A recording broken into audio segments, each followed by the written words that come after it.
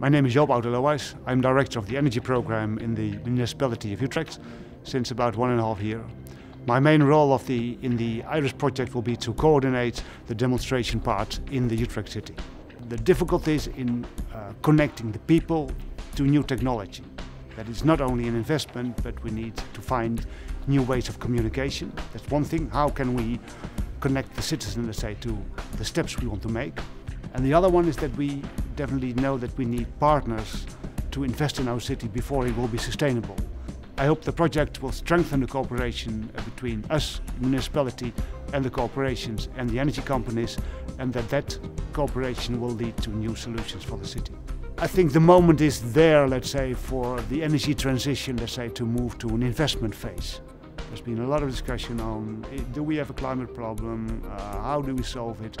And I think the time is right now to really move into the area of doing something and making the changes and making it attractive for business and for citizens.